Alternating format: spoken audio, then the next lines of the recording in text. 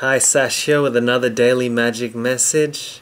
Got energy through my body today and feeling fantastic. Here we go.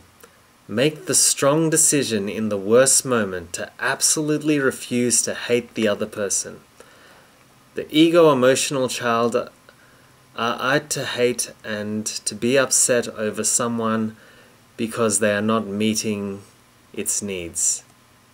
The decision that puts a hold on the gushing stream of resentful, defensive emotions is the strongest decision not to hate the other person and even further to love them.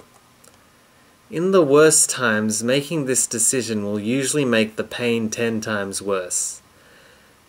This is because the ego has no one to make wrong anymore, and the pain no longer has a reason. So the pain then intensifies before it subsides.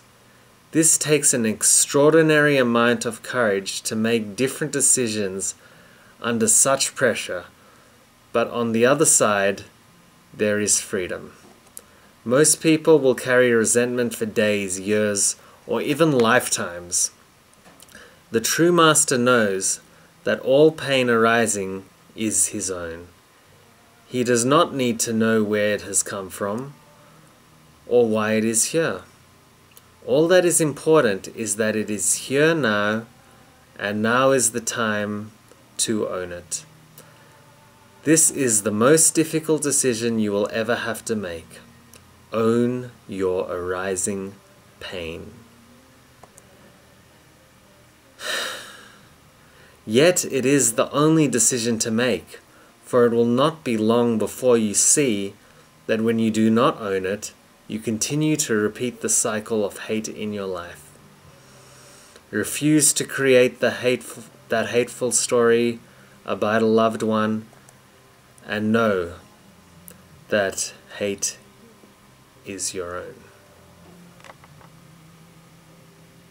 Yeah, I've had this very often, where you just want to absolutely tear into someone and make them wrong, and you're not even, sometimes, it may seem so subtle, you'll just notice that thoughts are creeping up and turning into another thought and another thought and another thought directly about that person, and what you're doing is you're creating a hateful story. So refuse to do it. Simply refuse to do it, and you'll feel the real pain, and then it will go and it will never come back. You'll have healed it. Much love. Sash, aka Magic Hands.